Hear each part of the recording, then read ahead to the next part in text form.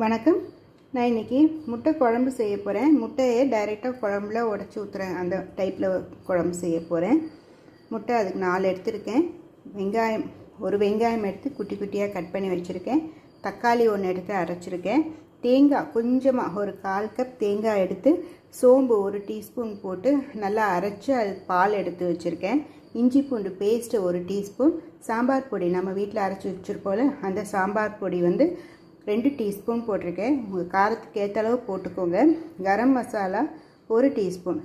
குழம்பு உங்களுக்கு எந்த அளவுக்கு வேணுமோ அதுக்கு ஏற்ற மாதிரி நீங்கள் சாம்பார் பொடி போட்டுக்கோங்க. வாங்க இப்போ எப்படி செய்கிறேன்னு காமிக்கிறேன். ஒரு பாத்திரத்தில் எண்ணெய் ஊற்றிருக்கேங்க. எண்ணெய் காஞ்சப்புறம் சீரகம் போட்டுக்கலாம். 1 ஸ்பூன் சீரகம் போட்டிருக்கேன். சீரகம் பொரிஞ்சிருச்சு. வெங்காயம் கட் பண்ணி வச்சிருக்கோம்ல, ஒரு பெரிய வெங்காயம் குட்டி குட்டியாக கட் பண்ணியிருக்கேன், அது போட்டுக்கலாம்.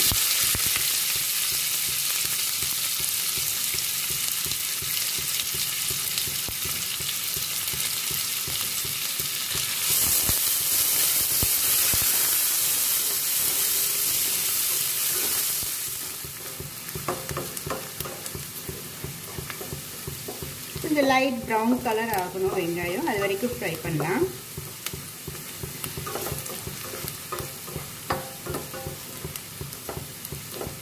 இது கூட கொஞ்சம் கருவேப்பிலை போட்டுக்கலாங்க.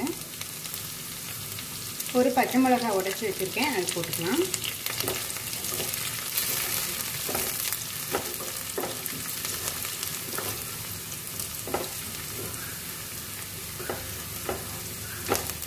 வெங்காயம் கொஞ்சம் ப்ரௌன் ஆயிடுச்சு. நம்ம இஞ்சி பூண்டு பேஸ்ட் 1 டீஸ்பூன் எடுத்து வச்சுருக்கோம்ல, அது சேர்த்துக்கலாம்.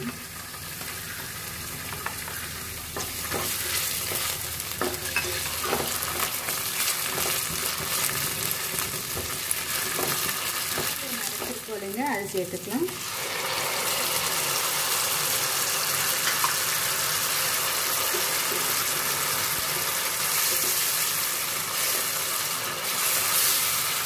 கொஞ்சம் வதக்கி விட்டுக்கலாங்க. இப்போ சாம்பார் பொடி எடுத்து வச்சுருக்கோம் இல்லைங்க, அது சேர்த்துக்கலாம். கொஞ்சம் எண்ணெயில் அப்படியே ஃப்ரை பண்ணிக்கலாம்.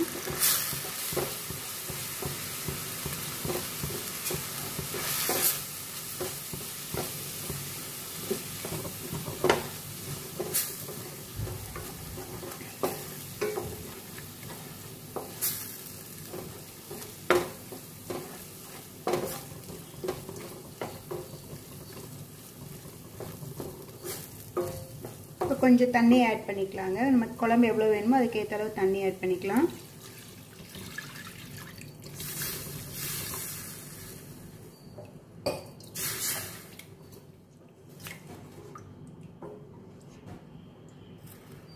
இந்த குழம்புக்கு ஏற்ற அளவு உப்பு சேர்த்துக்கலாங்க.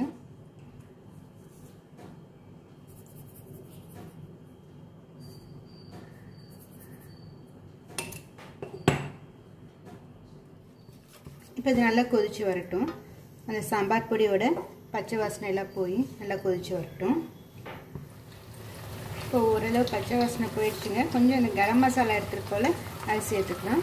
1 டீஸ்பூன் கரம் மசாலா.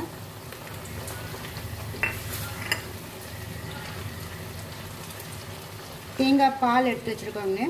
ஒரு 1/4 கப் தேங்காயில் 1 டீஸ்பூன் சோம்பு போட்டு அரைச்சி பால் எடுத்து வச்சுருக்கேன், அது ஊற்றிடலாம்.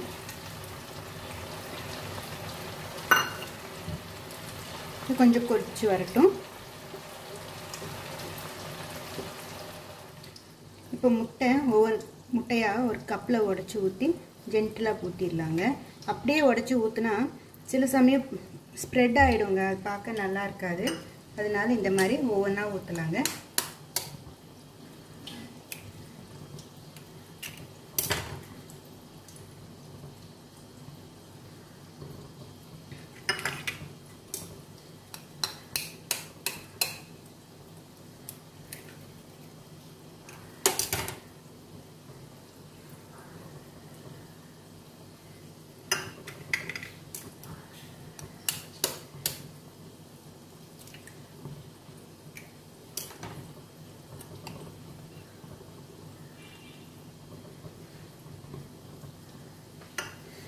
இதை டிஸ்டர்ப் பண்ணாமல் அப்படியே கொஞ்சம் நேரம் மூடி வச்சிடலாங்க. பாருங்கள், சூப்பராக வெந்துச்சு பாருங்க.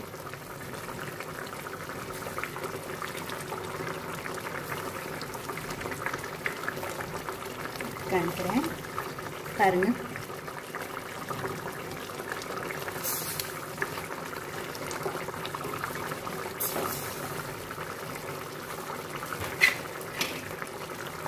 மேலே கொஞ்சம் கொத்தமல்லி தூள் விட்டுக்கலாங்க.